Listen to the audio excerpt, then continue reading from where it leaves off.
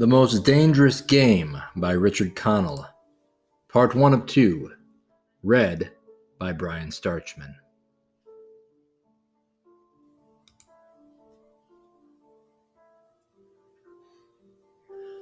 Off there to the right somewhere is a large island, said Whitney. It's rather a mystery. What island is it? Rainsford asked. The old charts call it Ship Trap Island, Whitney replied. A suggestive name, isn't it? Sailors have a curious dread of the place, I know not why, some superstition.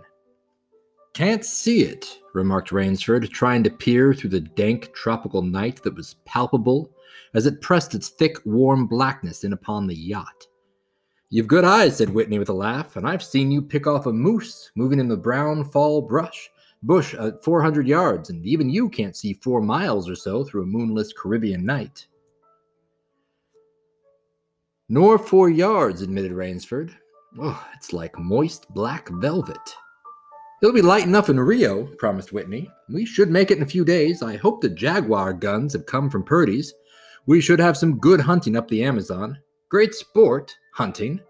The best sport in the world, agreed Rainsford. For the hunter, amended Whitney, not for the Jaguar. Don't talk rot, Whitney, said Rainsford. You're a big game hunter, not a philosopher. Who cares how a jaguar feels?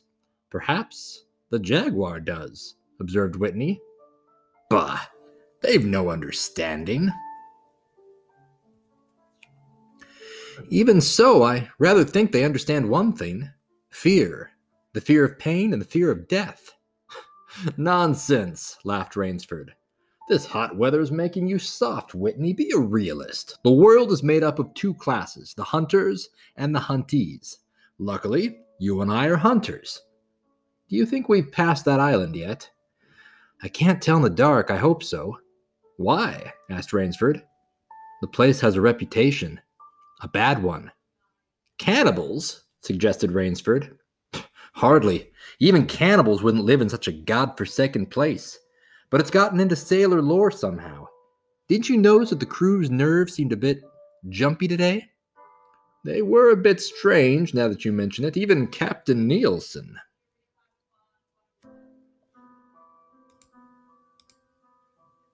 Yes, even that tough-minded old Swede who'd go up to the devil himself and ask him for a light. Those fishy blue eyes held a look I never saw there before. All I could get out of him was, "This place has an evil name among seafaring men, sir." Then he said to me very gravely, "Don't you feel anything?" As if the air about us was actually poisonous. Now, you mustn't laugh when I tell you this. I did feel something like a sudden chill. There was no breeze. The sea was as flat as a plate glass window. We were drawing near the island then. What I felt was a mental chill, a sort of sudden dread. Pure imagination, said Rainsford. One superstitious sailor can taint the whole ship's company with his fear. Maybe. But sometimes I think sailors have an extra sense that tells them when they are in danger. Sometimes I think evil is a tangible thing, with wavelengths, just as sound and light have. An evil place can, so to speak, broadcast vibrations of evil. Anyhow, I'm glad we're getting out of this zone. Well, I think I'll turn in now, Rainsford. I'm not sleepy, said Rainsford. I'm going to smoke another pipe up on the afterdeck. Good night then, Rainsford. I'll see you at breakfast. Right. Good night, Whitney. There was no sound in the night as Rainsford sat there, but the muffled throb of the engine that drove the yacht swiftly through the darkness, and the swish and ripple of the wash of the propeller. Rainsford, reclining in a steamer chair, indolently puffed on his favorite briar. The sensuous drowsiness of the night was on him. It's so dark, he thought. I could sleep without closing my eyes. The night would be my eyelids.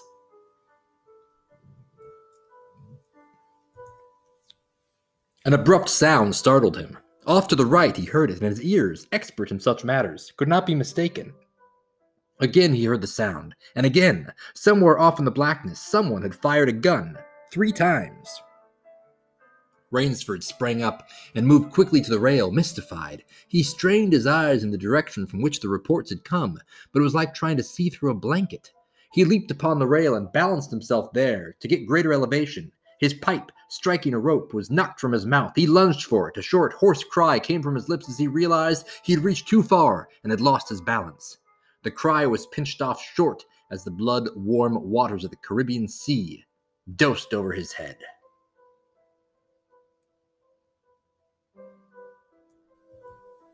He struggled up to the surface and tried to cry out, but the wash from the speeding yacht slapped him in the face, and the salt water in his open mouth made him gag and strangle. Desperately, he struck out with strong strokes after the receding lights of the yacht, but he stopped before he had swum 50 feet. A certain cool-headedness had come to him. It was not the first time he had been in a tight place. There was a chance that his cries could be heard by someone aboard the yacht, but that chance was slender and grew more slender as the yacht raced on. He wrestled himself out of his clothes and shouted with all his power. The lights of the yacht became faint and ever-vanishing fireflies. Then they were blotted out entirely by the night. Rainsford remembered the shots. They had come from the right, and doggedly he swam in that direction, swimming with slow, deliberate strokes, conserving his strength. For a seemingly endless time he fought the sea. He began to count his strokes. He could do possibly 100 more, and then...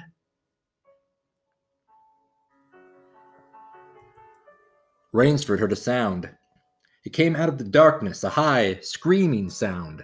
The sound of an animal in an extremity of anguish and terror. He did not recognize the animal that made the sound. He did not try to. With fresh vitality, he swam toward the sound. He heard it again, that it was cut short by another crisp noise. Crisp, staccato. "Pistol shot," muttered Rainsford, swimming on. 10 minutes of determined effort brought him another sound to his ears, the most welcome he had ever heard.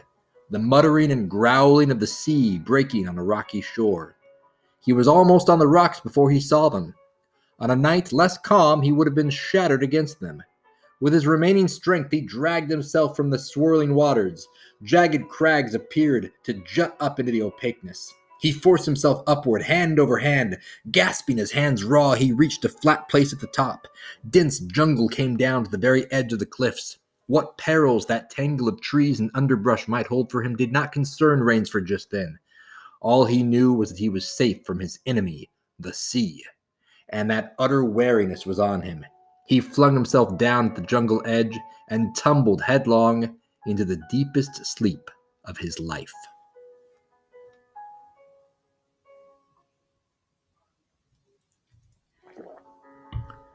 When he opened his eyes, he knew from the position of the sun that it was late in the afternoon. Sleep had given him new vigor.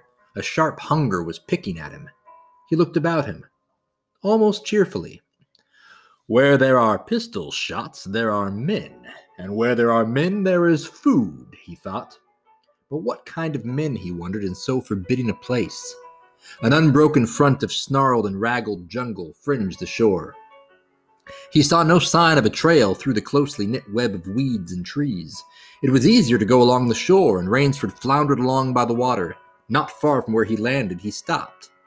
Some wounded thing, by the evidence a large animal, had thrashed about in the underbrush. The jungle weeds were crushed down and the moss was lacerated. One patch of weeds was stained crimson. A small glittering object not far away caught Rainsford's eye, and he picked it up. It was an empty cartridge.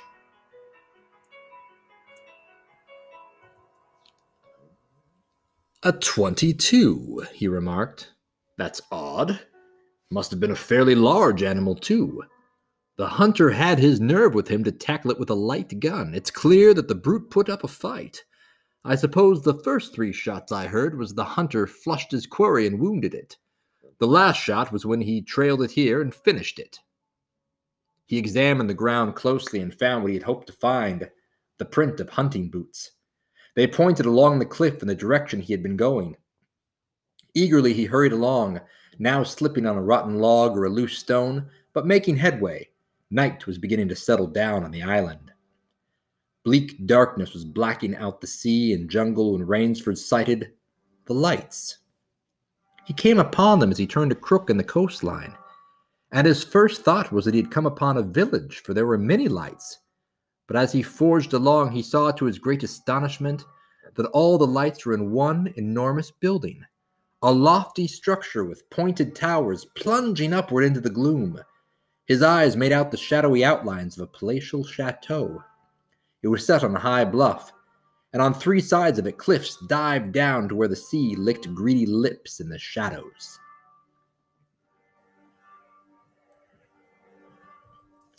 Mirage, thought Rainsford. But it was no mirage. He found when he opened the tall spiked iron gate. The stone steps were real enough. The massive door with a leering gargoyle for a knocker was real enough.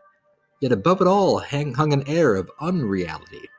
He lifted the knocker and it creaked up stiffly, as if it had never been used. He let it fall and it startled him with its booming loudness. He thought he heard steps within. The door remained closed. Again Rainsford lifted the heavy knocker and let it fall. The door opened and then it opened as suddenly as if it were on a spring, and Rainsford stood blinking in the river of glaring gold light that poured out. The first thing Rainsford's eyes discerned was the largest man Rainsford had ever seen. A gigantic creature, solidly made and black-bearded to the waist.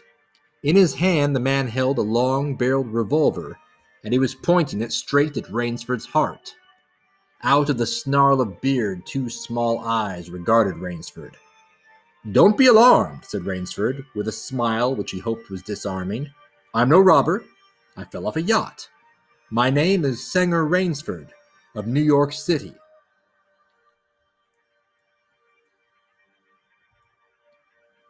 The menacing look in the eyes did not change, the revolver pointing as rigidly as if the giant were a statue. He gave no sign that he understood Rainsford's words or that he had even heard them. He was dressed in uniform, a black uniform, trimmed with gray astrakhan. "I'm Sanger Rainsford of New York," Rainsford began again. "I fell off a yacht.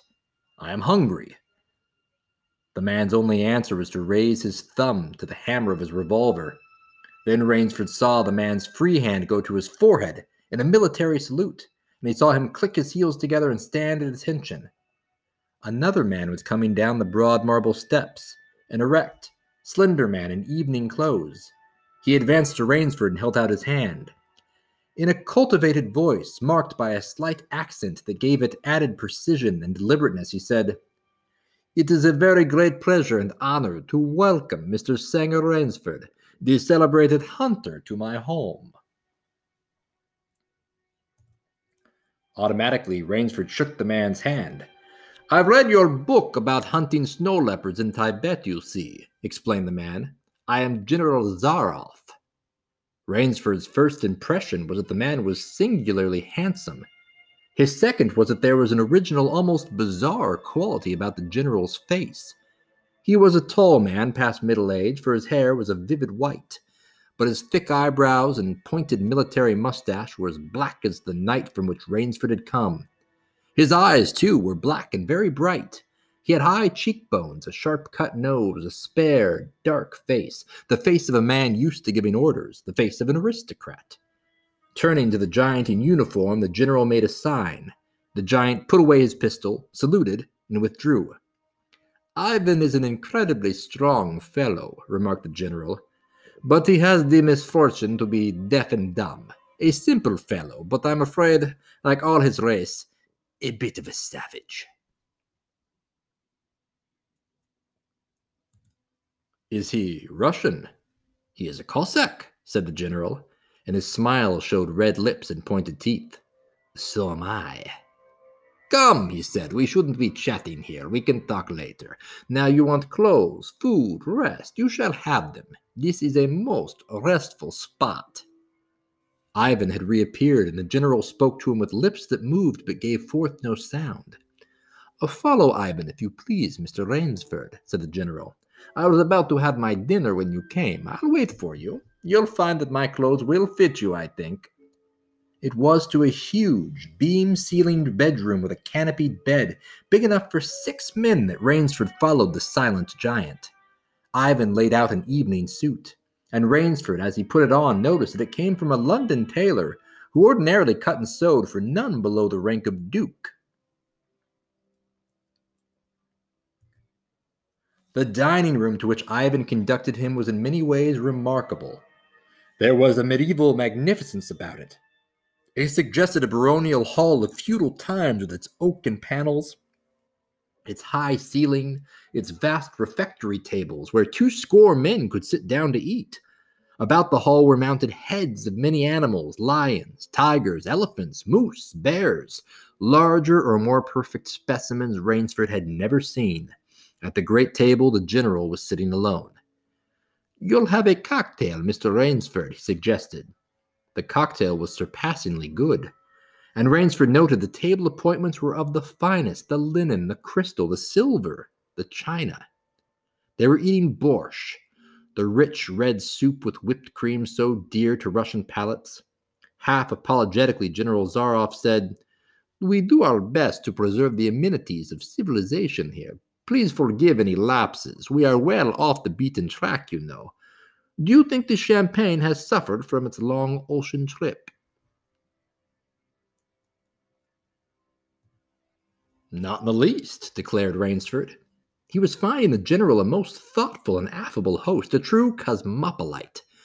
But there was one small trait of the general's that made Rainsford uncomfortable. Whenever he looked up from his plate, he found the general studying him, appraising him narrowly. "Perhaps," said General Zaroff, "you were surprised that I recognized your name. You see, I read all books on hunting published in English, French, and Russian. I have but one passion in my life, Mr. Rainsford, and it is the hunt."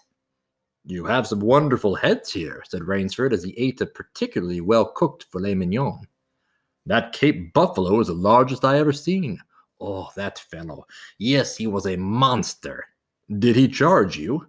"Hurled me against a tree," said the general. "Fractured my skull, but I got the brute." "I've always thought," said Rainsford, "that the Cape buffalo is the most dangerous of all big game." For a moment, the general did not reply.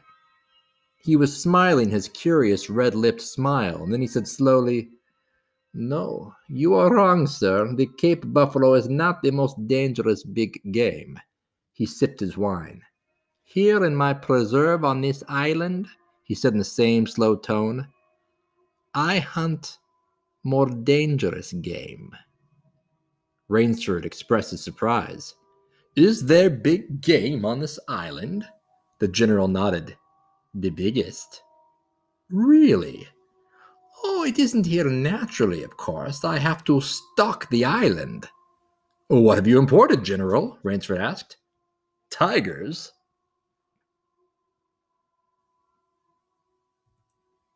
The general smiled. "No," he said. "Hunting tigers ceased to interest me some years ago. I exhausted their possibilities, you see. No thrill left in tigers, no real danger. I live for danger, Mr. Rainsford." The general took from his pocket a gold cigarette case and offered his guest a long black cigarette with a silver tip. It was perfumed and gave off a smell like incense. "We will have some capital hunting, you and I," said the general. "I shall be most glad to have your society." "But what game?" began Rainsford. "I'll tell you," said the general. "You will be amused, I know. I think I may say in all modesty that I have done a rare thing. I have invented a new sensation. May I pour you another glass of port?" "Thank you, General."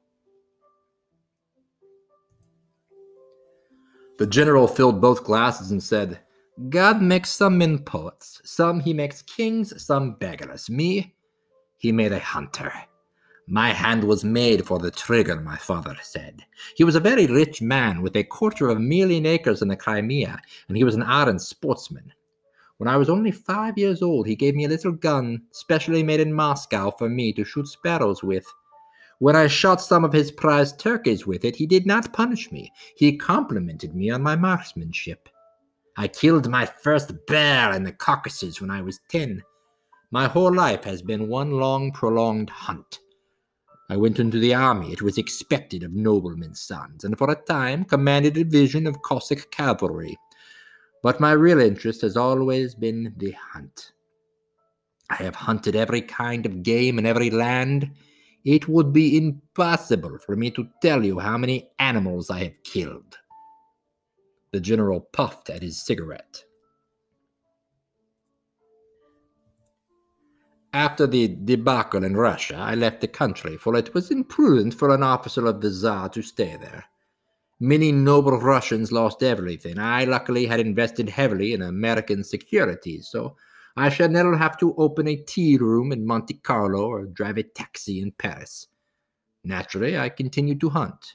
Grizzlies in your Rockies, crocodiles in the Ganges, rhinoceroses in East Africa. It was in Africa that the Cape buffalo hit me and laid me up for 6 months. As soon as I recovered, I started for the Amazon to hunt jaguars, for I had heard they were unusually cunning. They weren't. The Cossack sighed. They were no match at all for a hunter with his wits about him and a high-powered rifle. I was bitterly disappointed. I was lying in my tent with a splitting headache one night when a terrible thought pushed its way into my mind. Hunting was beginning to bore me. And hunting, remember, had been my life. I have heard that in America, businessmen often go to pieces when they give up the business that has been their life. Yes, that is so, said Rainsford. The general smiled. I had no wish to go to pieces, he said. I must do something. Now, mine is an analytical mind, Mr. Rainsford. Doubtless that is why I enjoy the problems of the chase. No doubt, General Zoroff. So, continued the general, I asked myself why the hunt no longer fascinated me. You are much younger than I am, Mr. Rainsford, and have not hunted as much, but you perhaps can guess the answer. What is it? Simply this. Hunting had ceased to be what you call a sporting proposition. It had become too easy. I always got my quarry. Always. There is no greater bore than perfection. The general lit a fresh cigarette. No animal had a chance with me anymore. This is no boast, it is a mathematical certainty. The animal had nothing but his legs and his instinct. Instinct is no match for reason. When I thought of this, it was a tragic moment for me, I can tell you. Rainsford leaned across the table, absorbed in what his host was saying. It came to me as an inspiration what I must do, the general went on. And that was? The general smiled the quiet smile of one who has faced an obstacle and surmounted it with success. I had to invent a new animal to hunt, he said. A new animal?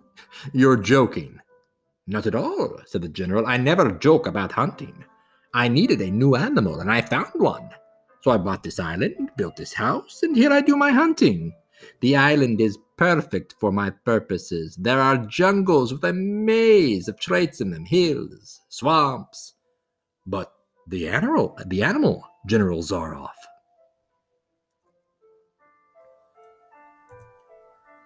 Oh, said the general, it supplies me with the most exciting hunting in the world. No other hunting compares with it for an instant. Every day I hunt, and I never grow bored now, for I have a quarry with which I can match my wits. Rainsford's bewilderment showed in his face. I wanted the ideal animal to hunt, explained the general. So I said, what are the attributes of an ideal quarry? And the answer was, of course, it must have courage, cunning, and above all, it must be able to reason. But no animal can reason, objected Rainsford. My dear fellow, said the general, there is one that can. But you can't mean, gasped Rainsford. And why not?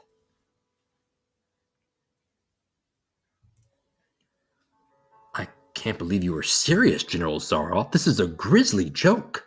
Why should I not be serious? I am speaking of hunting. Hunting? Great guns, General Zoroff. What you speak of is murder. The general laughed with an entirely good nature. He regarded Rainsford quizzically. I refuse to believe that so modern and civilized a young man as you can seem to harbor romantic ideas about the value of human life. Surely your experiences in the war did not make me condone cold-blooded murder, finished Rainsford stiffly. Laughter shook the general. "Oh, how extraordinarily droll you are," he said. "One does not expect nowadays to find a young man of the educated class, even in America, with such a naive and, if I may say so, mid-Victorian point of view. It's like finding a snuff box in a limousine. Ah, well, doubtless you had Puritan ancestors. So many Americans appear to have had. I'll wager you'll forget your notions when you go hunting with me. You've a genuine new thrill in store for you, Mr. Rainsford." "Thank you. I'm a hunter, not a murderer."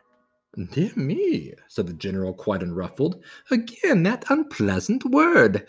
But I think I can show you that your scruples are quite ill-founded."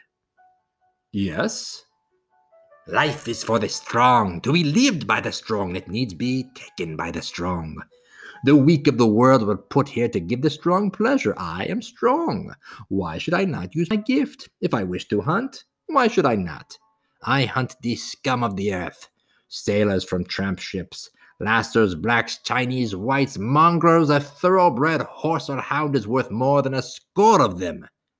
"But they are men," said Rainsford hotly. "Precisely," said the general. "That is why I use them. It gives me pleasure.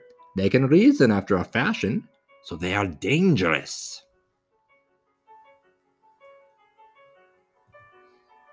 "But where do you get them?" The general's left eyelid fluttered down in a wink. "This island is called Ship Trap," he answered. "Sometimes an angry god of the high seas sends them to me. Sometimes, when Providence is not so kind, I help Providence a bit. Come to the window with me." Rainsford went to the window and looked out toward the sea. "Watch! Out there!" exclaimed the general, pointing into the night. Rainsford's eyes saw only blackness, and then, as the general pressed a button, far out to sea Rainsford saw the flash of lights. The general chuckled. "They indicate a channel," he said, "where there is none. Giant rocks with razor edges crouch like a sea monster with wide open jaws. They can crush a ship as easily as I crush this nut." He dropped a walnut on the hardwood floor and brought his heel grinding down on it. "Oh, yes," he said casually, as if in answer to a question. "I have electricity. We try to be civilized here."